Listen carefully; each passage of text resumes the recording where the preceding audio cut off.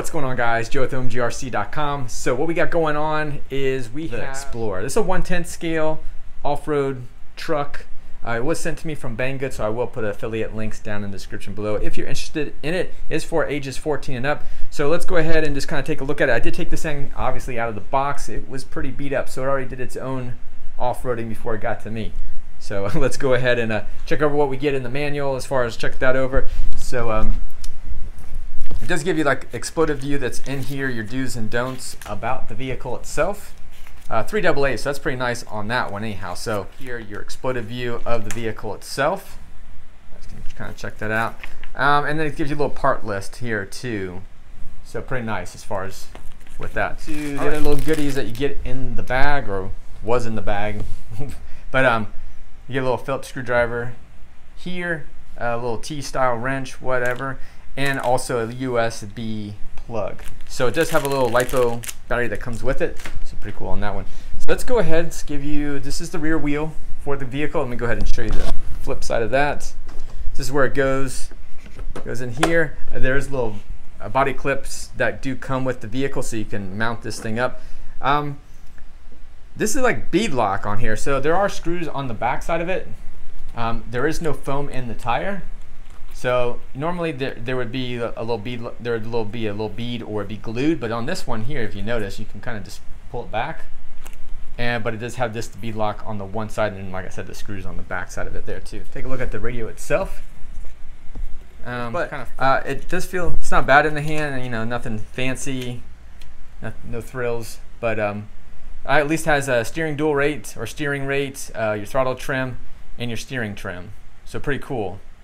So that's pretty nice as far as that steering rate. You have your normal as far as your steering, so if you needed to reverse something, you could do it that way, your little on and off switch.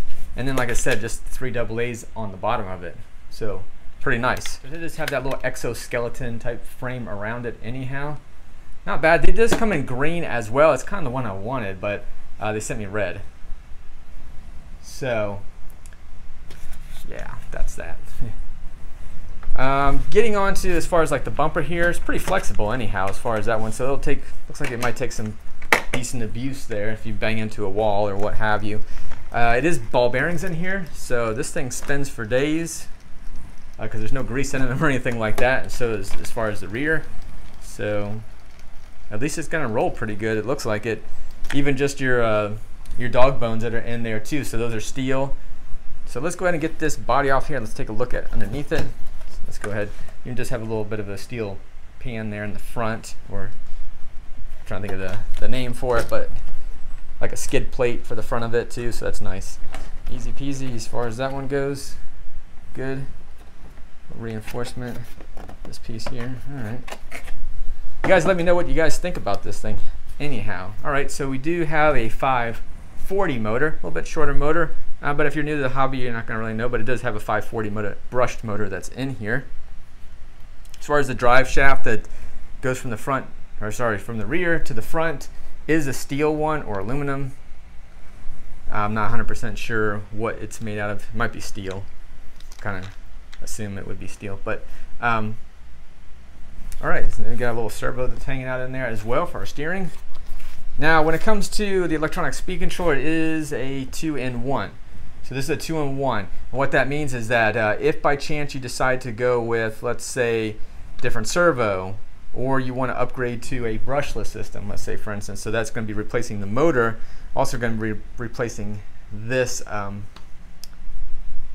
electronic speed controller / receiver 2-in-1. So that means you'd have to replace your radio as well if you decide to go with like do an upgrade or something like that to it.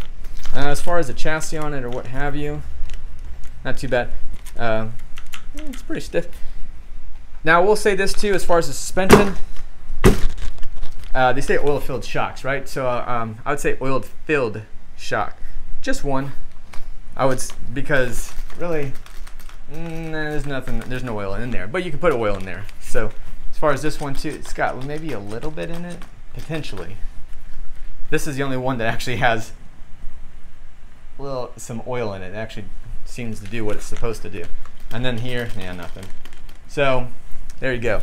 Let's get this battery out. I don't know exactly what size this Maybe it'll say it on here, maybe it won't. Okay, yeah. So here we go. 1700 milliamp LiPo. Focus. So there you go. 2S LiPo, 1700 milliamp, 7.4 volts. So there you go. Not bad. Yeah, there's nothing to this thing, man. They didn't even cover it up and put any kind of stickers on it or anything. So pretty plain Jane on that one. I do like, it's got a DIN connection that's on there. So pretty good anyhow. And at least the heatsink on the motor anyhow. I definitely would give it that. At least that'll pull a little bit of heat away. So good on there. So I will have a running video of this truck here soon. And I'll probably have to put some oil in this thing here. I won't put anything fancy in it. Just to put something in there, better than nothing, just to kind of soak up a little bit of the bumps. It's going to be off if I have one shock that actually works and the rest don't. Let me go ahead and show you guys real quick here too, as these shocks are aluminum capped, so that's nice, and they are sleeved as far as they're threaded, so you can adjust the shocks. So if you need to get a little bit tighter suspension or what have you, so that is nice. And it's going to let you know too, as far as these little body posts that are on here as well are adjustable. So nice, they do have little screws so you can adjust the height up or down. And then the same goes for the rear too. So this thing's way up in the air right now. So you know, if you decide to go with a different body on it or what have you. Overall, I mean, as far as, like I said, I'll put a link down in the description below if you guys are interested in one of these. But stay tuned for the running video of this thing so I can give you more thoughts on it, since it's just a show, an unboxing anyhow. But appreciate you guys watching as always. Don't forget to like, comment, subscribe. Check us out at OMGRC. We don't carry these. We do carry a lot of other brands out there, some of these vehicles that you see behind you. Anyway, like I said, this one will have affiliate links, so this one will be coming from Banggood. So definitely supports the channel. Anyway, catch you on the next one. You guys take care. Thank you again for watching. Later.